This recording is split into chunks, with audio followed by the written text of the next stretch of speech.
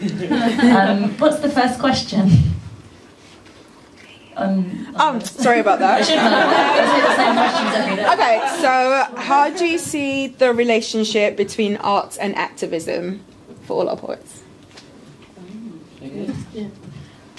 How do I see the relationship between art and activism? Yeah. Yeah, it's vital. Like, both go hand in hand. I think activism is completely amplified by the arts on a really accessible level of, you know, if you look at like current protests, I think more people get excited about people's signs than the actual issues, which is maybe another conversation. But I guess like resistance movements from the start of time have had creative and wonderful artistic outputs that have only amplified the oppressions of the minorities that are usually protested. Yeah. You know, speaking from the experience of being from the kind of black community, and I think all black art is built out of oppression, which in itself is a form of de facto activism, I guess. So that's my answer on it all. Yes, go on. One of the best questions I don't really want to follow that. I think you summed it up. No, I mean, I think you're right. Art and activism are so kind of inextricably linked. I mean, both of them really come from emotional connection and emotional charge. I think sometimes art is just a more sort of palatable route into change than the term activism seems. And I think I've always kind of, I call it temporary epiphany syndrome. Where you go and you view a piece of art and it motivates you and it moves you and you feel really inspired to do something, but it doesn't give you that route, it doesn't give you the path to then follow. So for like the night or whatever, you're really like, you're all like fired up and you're like, let me change this thing, but you don't have the pathway. So I think the two need to be merged. You need to be given the activist route to follow after experiencing the art, I think. Yeah.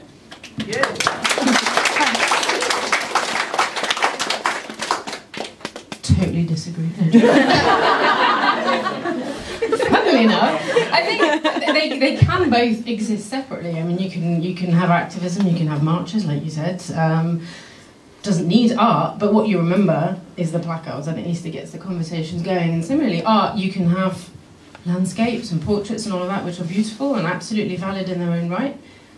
But then there's pieces of art that really stick in your mind because they've pushed a boundary or they've started a conversation that has, you know, moved people. I mean, like Picasso's Guernica. No one is ever going to forget that painting or the war it was associated with, or Tony Walsh's poem after the Manchester bombing. I mean, that's the epitome of art and activism sticking together, and those are the moments that I think stick in people's mind when the two serve to propel each other to the next level. Yeah.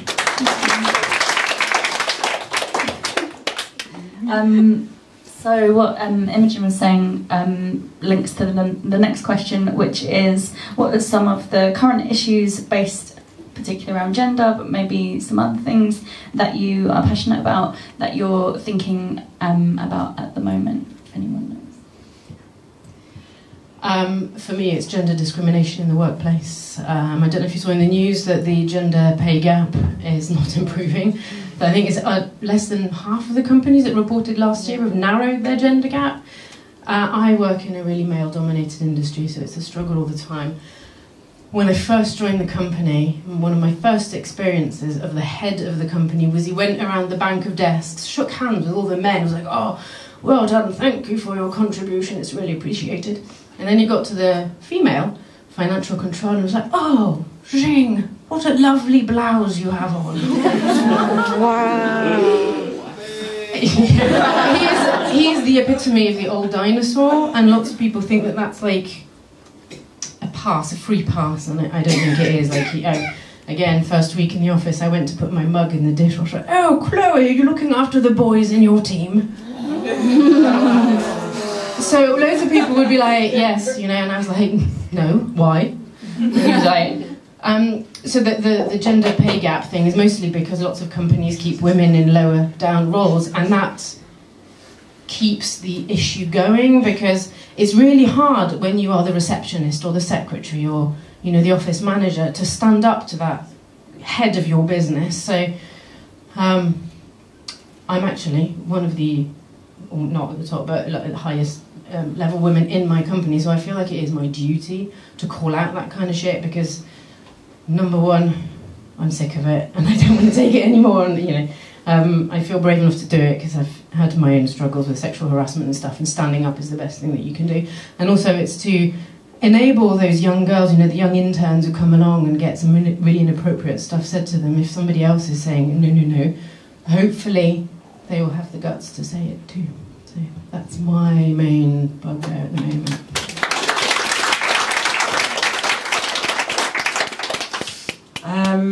Oh gosh, I think I spend most of my life thinking about everything that's wrong in the world and end up having terrible headaches. But I think the thing that I think most about, just because of my work, is the kind of issues that we have in education. Schools are very quick to exclude young people that fit into certain demographics, usually male and black or female and black.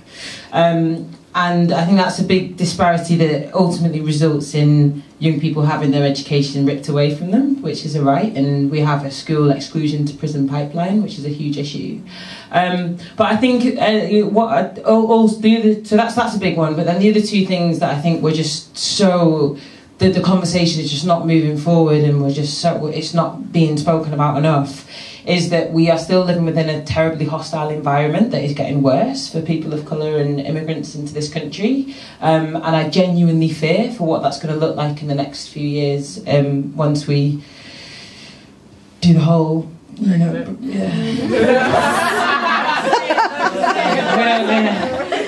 I've not got any sage rooms after. So, but yeah, well, once we do that whole thing, like how much worse it's going to get, and that kind of scares me. And also our lack of solidarity with our trans brothers and sisters, I think, is still terrible. I went to a, oh gosh, this is so scary in case anyone in the room went to it, but I went to a feminist leadership thing recently.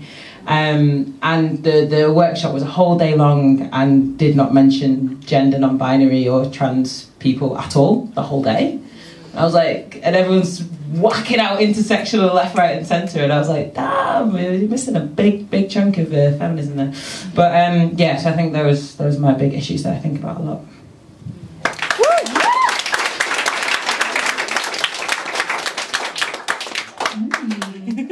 Well, I don't know. Like you say, there are so many issues. It's really hard to kind of prioritise one. But I suppose if we're returning to kind of gender-based issues in some sense, I think male expression is really important to me just now, simply because I think it's come again from working at this night shelter, where the men arriving there have experienced the most incredible levels of emotional trauma. And they just don't know how to speak about it, and I watch them kind of chastise each other for showing emotion. One man, well, boy, really, he's only 17, but he made the mistake of saying that he cries for his mother, and the other men kind of turned on him because this was not allowed. And there's this whole facade of strength and masculinity and manliness, which is so detrimental, and I feel like we keep sort of flagging it up but not really doing much about it. And I have so many male friends suffering from the most crippling anxiety but still feeling unable to do much about it, or feeling like it's not important, and I just feel it's something we need to delve into more, rather than kind of sort of scratching the surface of it, I suppose, because it is a catalyst for so much other wrongness in society.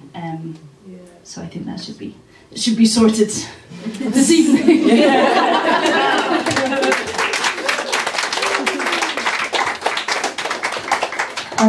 Yeah, on that, that made me think of, I'm sure a lot of you would have heard Women of the World Festival at South Bank.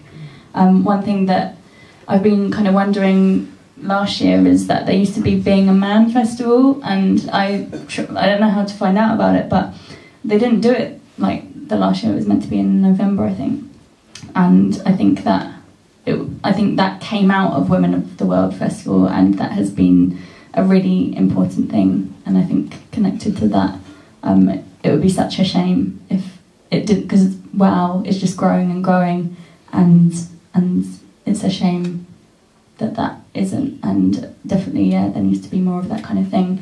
I recently went to a book launch for a book called 84, which was published by Verve Press, and that was really important to kind of get conversations, particularly about male suicide, but also more widely about vulnerability and grief, and things like that, to kind of get those conversations going. It was such a moving event, and kind of linking again that kind of arts and activism thing as well. Can I just say that the title 84 is because 84 men kill themselves every year?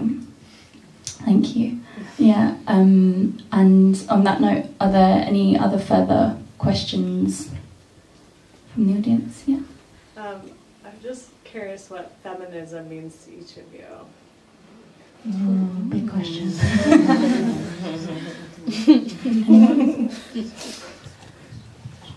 How long do you have? I think it's just, all I want is equality, and equality doesn't mean necessarily, it means everybody being treated the same within their difference, basically. Accepting that everybody is completely unique and that it has bugger all to do with gender, actually. But women have been oppressed for a long time, and people identifying as female, and therefore feminism is, to me, is giving them a boost so that we can try and redress the balance, whilst not, as we keep talking tonight about men, it's not about crushing men, it's just about bringing things up to a level, I think. Yeah. I'll get back to you in a week. Yeah. What does feminism mean to me? I was brought up by a single mother, so I've never not been a feminist or been in a feminist space. So, like, I've been in spaces recently where people have been like, oh, I feel really uncomfortable saying that I'm a feminist, which I totally understand, but for me, I find that really difficult to get my head around, because it's just such a part of who I am and what life is to me.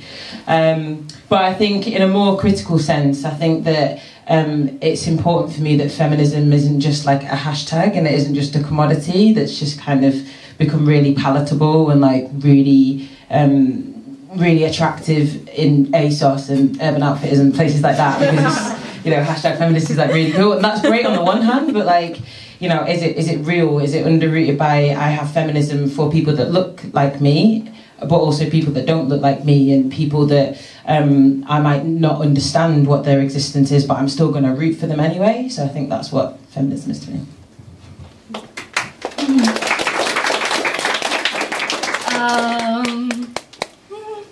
This is big. Feminism, I don't know, I think it means kind of so much to me at so many different times. Right now, it's taken me till now to read Nobody Told Me by Holly McNish, which, if you haven't read it, it's this incredible poetic anthology about pregnancy and parenthood, and I swear, like, as of today, feminism just means like women are fucking magic. Like, it's insane. Like, it's just respect for everybody and everybody's different scenarios. It's empowering people for who they are and encouraging equality, and just like enough of all this shit, and just leveling the playing field and encouraging everyone, I think. Yeah.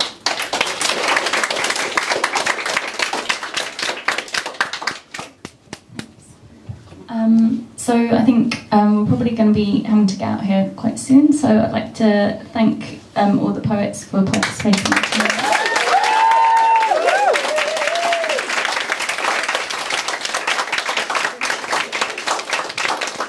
And once again, thank you all for coming here and being here, and please sign up to the mailing list if you want to find out about future events, and we've got a few other things coming up, sort of festival plans and things like that, so if you're interested in finding out about that, that'd be great. Again, there's a few more